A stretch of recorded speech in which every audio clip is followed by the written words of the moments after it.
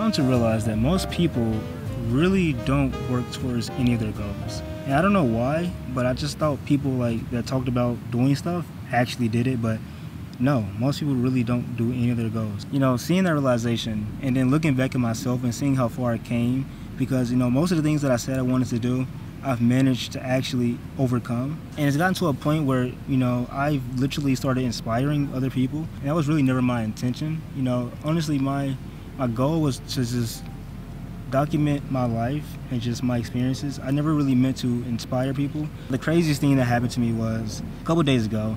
I actually met one of you guys on the metro, and shout out to him. But as we were having a conversation, he told me that he actually moved here to Miami because of me. And, you know, hearing that, I couldn't believe it because, you know, to me, I've always just been Ty. You know, I'm not really anybody special, and I still don't feel special. You know, I'm still a normal guy, you know. I still go to work, I still wake up at 4 a.m., just like you guys, you know. I do normal people shit. But hearing that somebody I've never met in my life has moved here to Miami because of me, because of the words that I've spoken, really just made me realize that I have really just outgrown myself as a person, and pretty much most of the people around me. And I'm not gonna lie, it's kind of isolating. You know, when I look around and most people, if I do anything like business-wise with them, it's really gonna be me doing most of the work, because most of the time people just don't act upon anything. For instance, the gym. A lot of people say, I'm gonna go to the gym, or I'm gonna lose weight, or I'm gonna do this and that, you know, New Year's resolution, whatever, and they never actually do it. So many people, I realized, do that, and it's crazy because to me, you know, when I first started going to the gym, I literally told myself one day that I just want to go to the gym, I want to get in shape, and then I did it. It wasn't even like, to me, it wasn't even like an obstacle. I just did it because I knew I could do it. And now I literally have people coming up to me every day asking like, Ty, do you go to the gym? What do you bench or whatever? And I haven't been to the gym in like a year. I'm not gonna lie to you. It's pretty sad, but I'm making excuses, but I've been pretty busy, you know, been doing YouTube and, you know, my 9-to-5 life. Very isolating sometimes, knowing that you really just can't hang with a lot of people. You know, not even in a bad way. It's just that most people would rather go to the party, drink, you know, smoke or whatever, than rather making money or complain. You know, I know a lot of people that's complainers that just complain and don't do anything about it. Don't be one of those people. Like, those are the worst kind of people. And I'm not gonna hate on you, because I used to be that kind of person. I used to be the guy that complained and just got mad at my situation but didn't do anything about it. But then I realized, thankfully, that nobody's coming to help me. Nobody's coming to save me. It's up to me. You know, if I want something done, and I do have the capabilities to change my life. You know, I mean, look where I'm at, for God's sake. I mean, literally like two years ago on the diet, I used to dream, like literally have dreams of being here at Miami Beach. And the fact that I'm just here on what's today? The fact that I'm just here on a Monday, a random Monday, is crazy. At this point, I don't even know what my childhood friends are doing. To give you guys a little bit of backstory, there was a couple guys that I grew up with back in my hometown. You know, these guys were my homies. They were my ride or dies. We hung out every day, we played basketball, we did everything together. And, you know, of course, being me, I always talked about, you know, achieving my dreams and doing YouTube and moving to Miami and being this and that. And of course, they'll be like along with the journey. Like, yeah, man, we're gonna all do it together. Let's do it. Let's go. We're gonna grind. Blah blah blah. We're gonna stream. And then, when it's time to act upon the shit that you said, you know, it's a different story. You know, when it was time to move here to Miami, the only person that moved with me was Jerry. They had other dreams. They had another pathway, and I shouldn't get mad at them for that. You know, just because I want to do this doesn't mean I should force them to come with me. But honestly, it was kind of upsetting and sad for me to not have my childhood friends that I grew up with to be here for such a pivotal moment. Beautiful sunset behind me. I mean, gorgeous. Honestly, like, when I look back and I look at my older videos and I see that young me just with so much dream in his eyes, seeing how far I came, it's just ridiculous. If there's anybody that's out there that's watching this that want to be inspiring anything, a YouTuber, singer, dancer, whatever it is, I want to say that, yo, if you just put in a little bit of hard work, a little bit of consistency, you can get anything done. I mean, of course I haven't made it big time yet, but the fact that I'm getting approached by random strangers is ridiculous. That's what, like, celebrities get, guys. Celebrities get approached by people and say, oh my God, I can't believe you're real. Like, the celebrities get that, and that's happened to me, and I just, what? You know? If any of you guys see me out in public, feel free to, like, come up and say, hey, I might be a little nervous in person because, you know, I try my best to be as social as possible, but sometimes I'm not the most social. But of course, I won't be mean. Come up and say, hey, I'm down to talk. Another thing that really sucks with the feeling of outgrowing everybody around you is that you can't really go to anybody for like help because they don't understand what you're going through.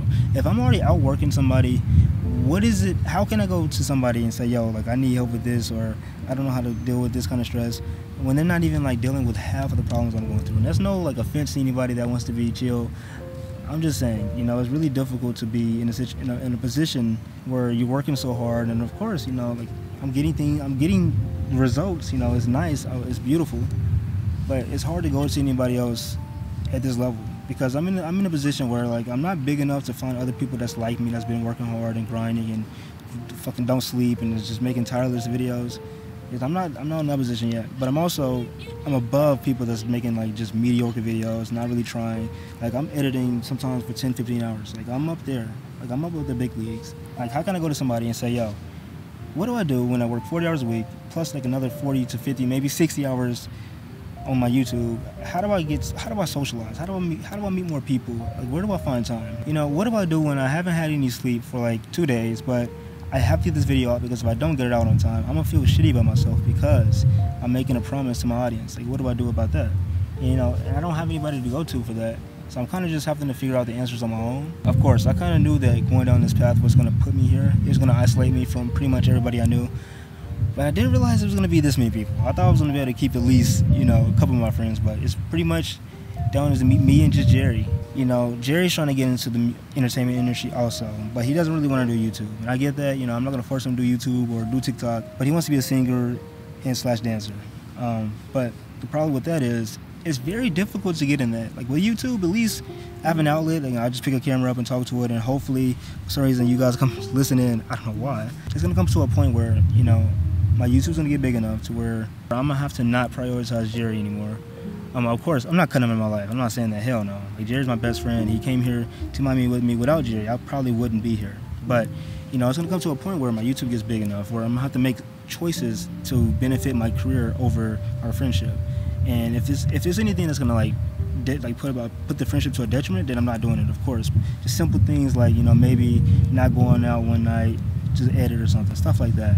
You know, that's going to really suck because, you know, I love Jerry. You know, Jerry's my best friend. We came here together, like we went homeless together, we fucking peed in the bottles together, no, not together, holy shit, well, no, not together, but you know, we had that similar experience. To think that I'm about to like not prioritize the friendship for a little bit to like focus on business, and we realized that we might have to, you know, split up, because what if he gets so big, he has to go on tour or something, and then, you know, he has to do that, you know? So like, we kind of understood that this could happen, but the fact that it's actually coming to reality is kind of scary. I want to say to anybody that's out there chasing your dreams, realize this: you're more than likely you're gonna have to be in an uncomfortable spot with your friends because, you know, maybe they're not pushing as hard as you, or they're not in a position where they are able to push as hard as you right now. You're gonna have to come to a point where you're gonna have to not prioritize that love and friendship to prioritize business. I feel very at peace. I feel great, you know, being here, knowing that I did this myself, knowing that nobody gave it to me. Like, yo, I dreamt of being, like, this is my dream. I'm doing it. Look at this. Sitting at the beach. I couldn't ask for anything more. But if I had to, I would ask for you guys to subscribe to the channel. Yeah, low-key, I really want to get to 10K. 10K would be, like, a huge honor. Like, if I had 10,000 subscribers, like, imagine the bragging points I would get, bro, at work. Like, yo, I got 10,000 subscribers. No, I'm just joking. But no, for real, guys, subscribe to the channel. If you made it this far, you must like me in some capacity. Maybe it's my voice or the mood I give or inspire you. I don't know.